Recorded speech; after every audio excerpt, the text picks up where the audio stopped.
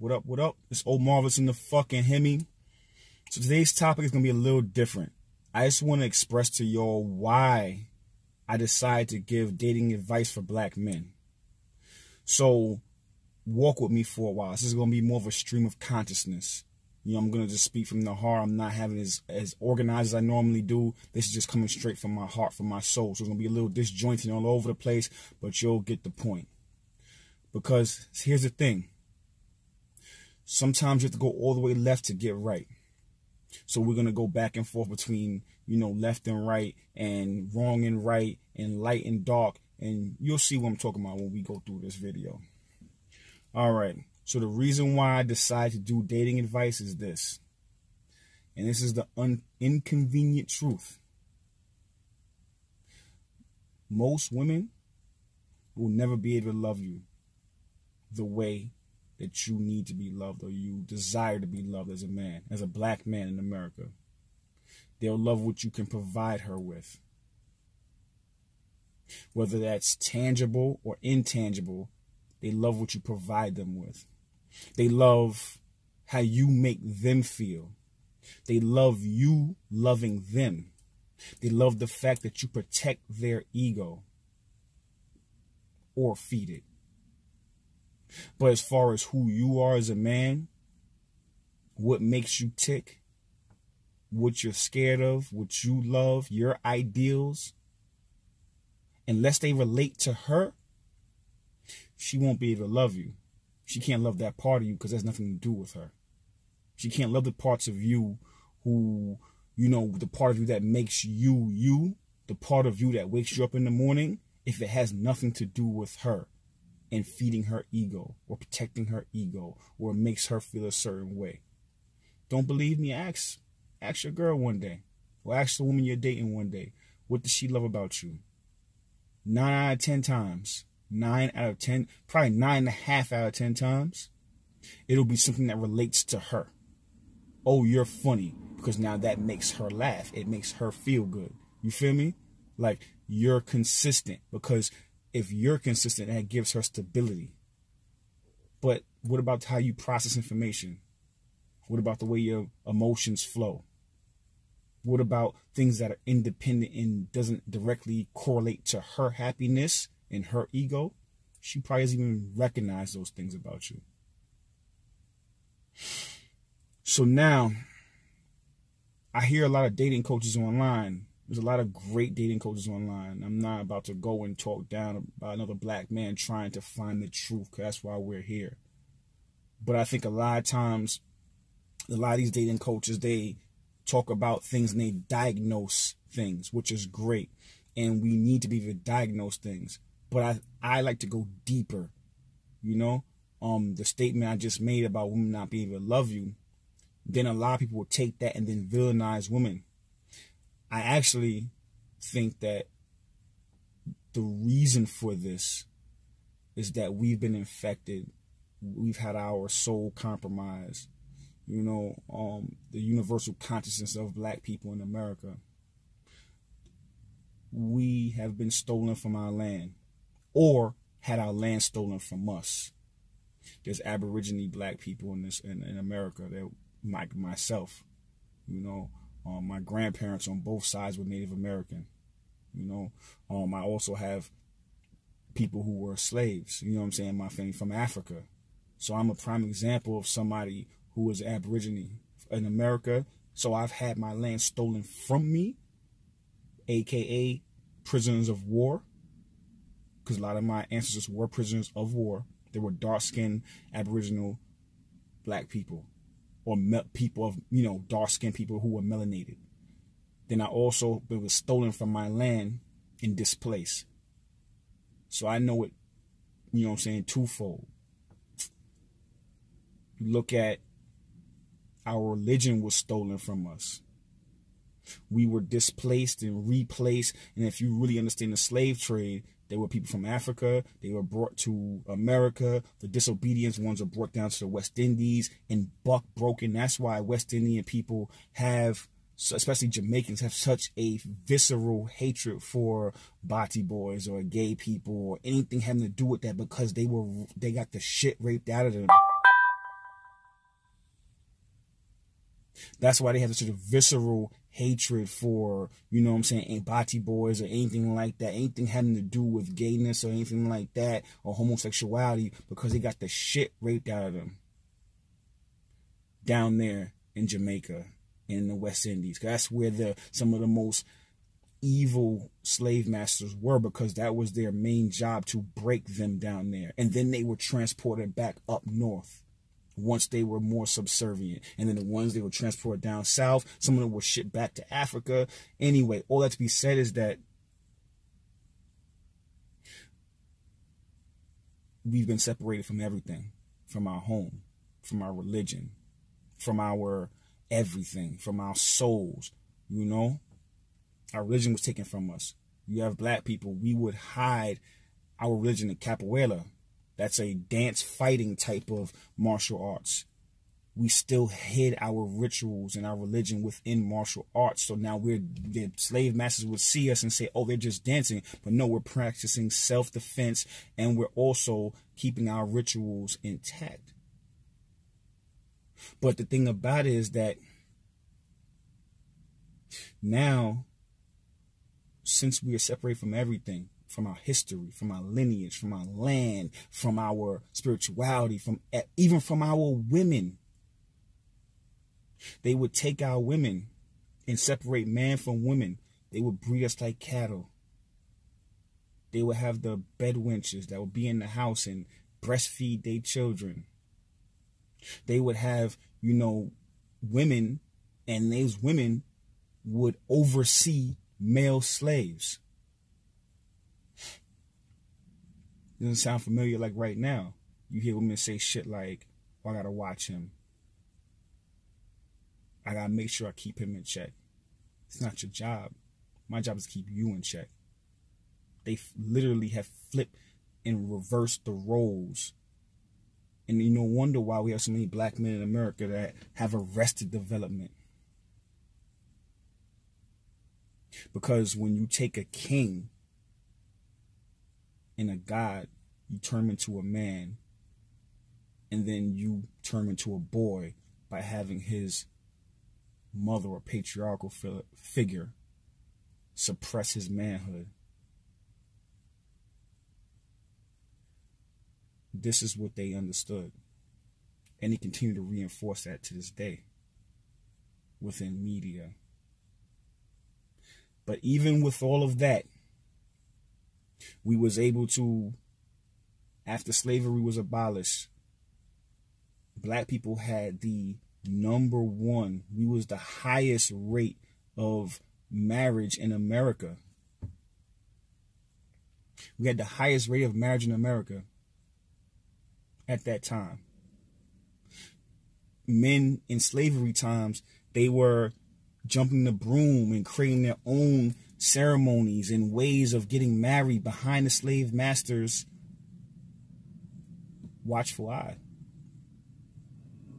So the whole narrative that black men ain't shit, the whole narrative that, you know, black men, you know, are bastards and they don't want to get married and all these other things is a false one. And the only way you would believe that is if, one, the only way you would believe that is, one, if you do not know your history, and two, if the white man has truly corrupted your soul. Because I know when I hear shit, I will not accept it. I have to go do research. A lot of times, one thing I said with white people, when it comes to corporations and white people, the white consciousness, I'm not talking about one-to-one white people, the white consciousness, the one that wants to suppress us. If they say right, I always go left, because usually left is the truth.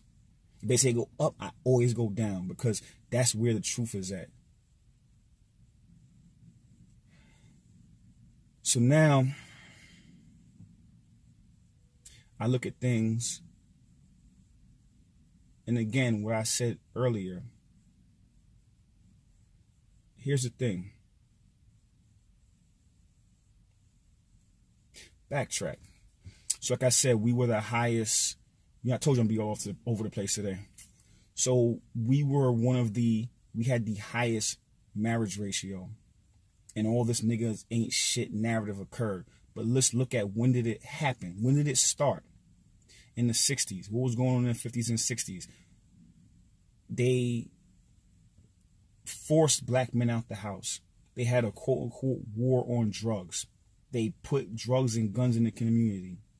They took all the men out the houses, but you can have a little eighth of weed on you. Now you got a record. Now you can't get a job. Now you can't get a job. Now how it's supposed to be, women are a vessel. Men fill that vessel up, and then you get a return on that. They amplify, you know what I'm saying, what we give them. So that's the natural order of things. But then now when you take the men out the house through, you know, putting drugs in the community, now that man has a little record for an eighth of weed on him, or whatever the case may be. Now you take the man out the house, and you know what I'm saying, because now he has a record, he can't get a job. And then the government comes in and says, you know what, we'll give you bread now. Here, take this money. We're your man now. And in actuality, if you have a man in the house, the government would not give you any type of, you know what I'm saying, government aid. So now what you're doing is literally, in essence, taking the soul out of the household, out of the black community. You're taking the soul out of the black community by taking the man out of the black community. And you're now introducing a fake soul, a prosthetic soul, aka government assistance. And then now what happens, what they did was they destroyed the Black Panthers. And then the Black Panthers end up creating, you know, when they disbanded, that created the Bloods and the Crips. But then they still was trying to protect us from being lynched and killed in police brutality. But then what the media did was that they created a narrative of Bloods versus Crips. And you know how that story goes. Art imitates life. Life imitates art. So now, you know, they killed Martin Luther King. They killed Malcolm X. They killed all of our leaders. They killed all of our leaders. And the ones they couldn't kill, they killed them in the court of public opinion, which is what they're doing today still. So now you have this. Now there's no men. There's nothing to look forward to. There's no men that create direction, provide guidance in the black community.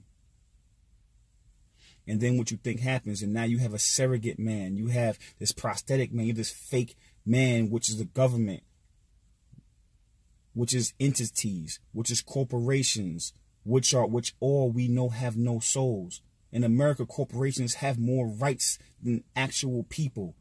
Look at your tax returns. So now you have this soulless thing filling your woman up. Like I said that before, they are a vessel. So you have a soulless entity that doesn't give a fuck about you or them. You have corporations pumping their heads up of what they need to do, creating the whole niggas ain't shit narrative, putting it on TV, in commercials, social media. So how can your woman love you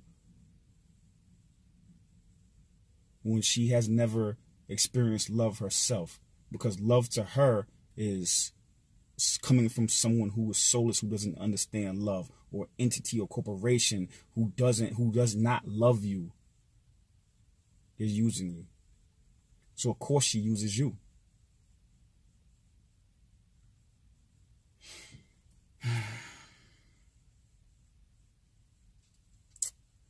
So now, when it comes to dating women, you have to keep all this in mind. And yes, we can diagnose these things. Like I said, a lot of dating people diagnose, and as a man, we're supposed to diagnose. But for me, I diagnose a diagnosis. Where did it come from? And let's think about who runs corporations, who run or ran the plantations where they herded us like cattle, where they separated us, where they forced the woman in a perverted nature in the way that masculine and feminine energy flows with each other. Who did that? Now let's look at them and their men. in the way they move. Let's look at them. Let's analyze that. Any person, what has white people created on this earth? What have they done for the benefit of this earth? What have they, introduced to mankind that was beneficial for everybody? Other than actually nothing. They've stole and plagiarized and raped and pillaged, and they created genocide. But as far as culturally, their culture is all borrowed from everything. Plato stole from African scriptures and literature and philosophy. Christianity is refurbished Egyptian spirituality. Even look at something like liquor and all these things. A lot of these inventions were created by slaves, and because the owners own them, now they're the ones who created it. Ford, you know what I'm saying? Thomas Edison, fucking, what's this nigga name? Elvis. The list goes on. Just do your research. But they created patents and copyrights. So just because you have this on a piece of paper that gives you rights to it, no, the fuck it doesn't. It's not yours. It didn't come from your soul. The universal consciousness of America is that of narcissism. These are people, and again, I already explained this. Go check my other video out. Feminism is not designed for the black woman. I've fully explained what narcissism is. The ins and outs, the technical aspects of narcissism by DSM, which is the Bible for psychology, the equivalent of the Bible for psychologists. And then I'll also go into it from my understanding of it and give you the practical application of what a narcissist is. Think about it like this too. A corporation, like I said to you earlier, it has no soul. It's like a fucking locust. All it cares about is numbers and hitting goals and things of these nature. Expanding. That's why a lot of these corporations, once it gets so big and publicly traded, it literally just engulfs everything. Look at Walmart. It crushed the mom and pops. It's soulless. It becomes bigger than a man at that point in time. And now if these corporations, their only goal is to become bigger and better and to make more money and have the profits, margins look right, they don't give a fuck about people. And the reason why I said a minute ago about what has white people done for the earth, they are in conflict with the earth. Look at any aboriginal culture. Look at it. They always believe in being in sync with the earth. The Native Americans in sync with the earth. You look at the Africans, always want to be in sync. Egyptians, every fucking culture until now, we're killing the planet for money. And the only reason really money is a thing is because we believe in it. It would have no power if we didn't believe in it. It's not even backed by gold like it used to be anymore.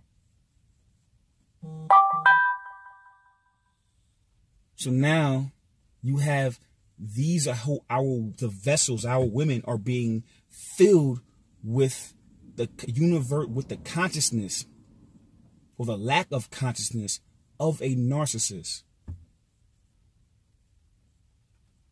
That's why a lot of our women are narcissistic. Because now they're men that are filling them up. They're men we're taking direction from. Is not us anymore. It's a corporation. It's an entity. It's the state. It's TV. And there's big business in black pain. There's big business in us not fucking with each other. It's a big business in poisoning us. That's what they did initially. They poisoned us with sheets. Then now they're poisoning our minds and they're poisoning our spirits. There's big business in that. So Like I said earlier, she can never love you. How can she?